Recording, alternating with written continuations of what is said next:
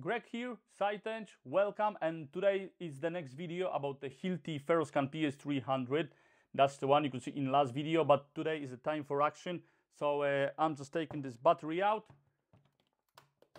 put it in, and in today's video we're gonna go, guys, through the quick scan. We're gonna be checking the cover, checking the rebar as we go.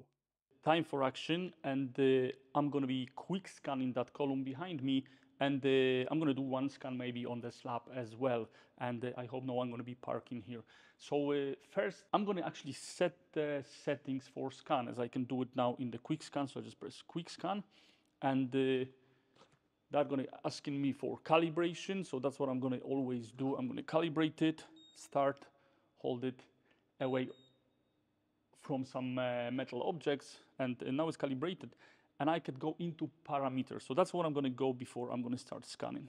You're going to see by default it's set 14 plus minus 6, overlay 0, direction mode auto, and cover auto, which would be okay, but I want to show you here that I can change it here. So I'm going to press this and I'm going to go for 10 millimeters, and I can leave in this case plus minus 6 millimeters. That's going to show me 8 millimeter bars, even 16 millimeter bars, 12 millimeter bar going to be covered as well. So my diameter is set now 10 plus minus 6, overlay 0 because I'm going to be going straight on the RC element. Detection mode auto and cover auto, and I'm going to leave detection mode as auto. So in this case that's going to be looking for the mesh as well.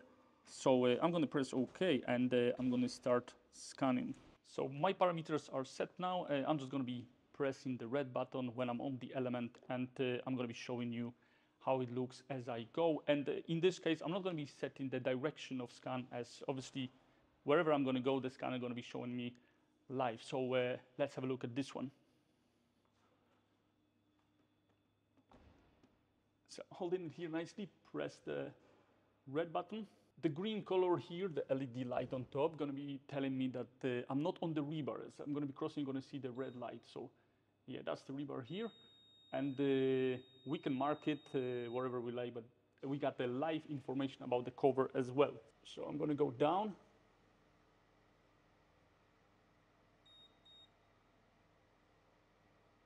$36.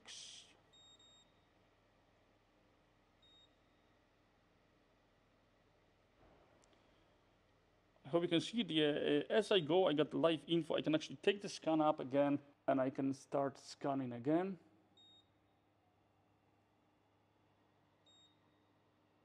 And I can obviously go all the way down to see what's happening.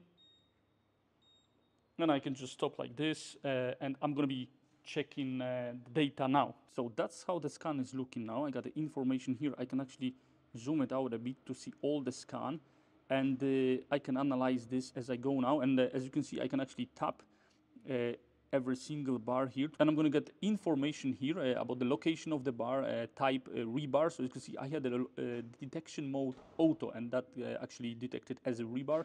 I got a diameter is 16 mil and cover 35 mil, and a high quality of scan as well. So you can see that line all blue. That's going to mean that the quality of scan is okay. And what I can also do here while I'm quick scanning, I can check actually the channel which are scanning. And as you can see, if I go up and down, the cover changes a little bit. I'm going to try tell a little bit more about it in the last video about the Ferroscan, but that's what I can see. As I said, there's a 5 sensors, so there's a 5 channel check-in.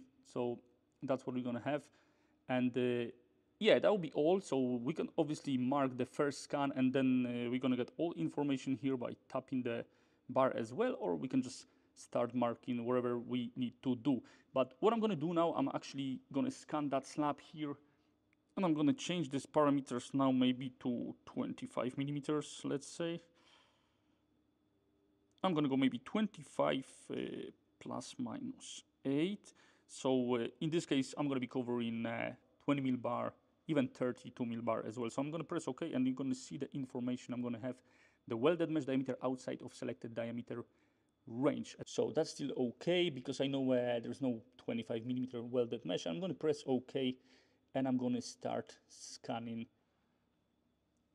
So exactly same as before, I need to press that red button here to start scanning, to start checking, and I got that red LED on now. And as I'm going to be going, as you could see before, when I'm going to be crossing the rebar, I'm going to get red light. So that's how it goes. You can see actually even on the scan that that line here is a little bit thicker, but that's what I got. So 46, 47, 47, 50, and as I said, obviously dependent on what we're going to be using, for what we're going to be using. If you're going to be drilling, we're going to be marking or just checking the cover as we go. But that's a quick scan, and I'm going to run it a little bit more. You can see I can go back to localize the bar exactly where it is, and I can just mark it, and then I'm going to take it off a little bit. That'll be all quick scanning really, and as before, obviously I can take all that scan now, have a look what I got, and maybe just tap on the bar and see what's going on here. So I got diameter 17 mil. It cannot be 17 mil, so that depends on the settings. And in the last video, when I'm going to be analyzing the data, I'm going to actually show you that when I'm going to be changing the diameter of the rebar, that's going to have a direct impact on the cover shown by the instrument. So this is very interesting, but that's how the algorithm is working on this device.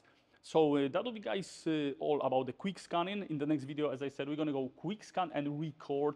And in that case, we're not going to be actually setting the parameters when we're scanning, but we're going to be checking the direction. We want to make sure where the scan started. We're going to actually open the job as well to have our data collected in a nice manner. So thank you for watching this video, guys. If you like it, don't forget to leave the thumbs up and subscribe if not yet. And see you in the next one when we're going to be scanning same elements, but recording this time.